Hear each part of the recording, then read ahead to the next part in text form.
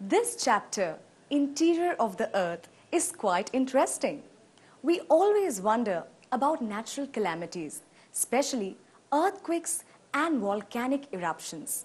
How do they occur? It is necessary to study the chapter in order to answer the question. We can divide the Earth's interior into three parts. 1. The crust. 2. The mantle. 3. The core.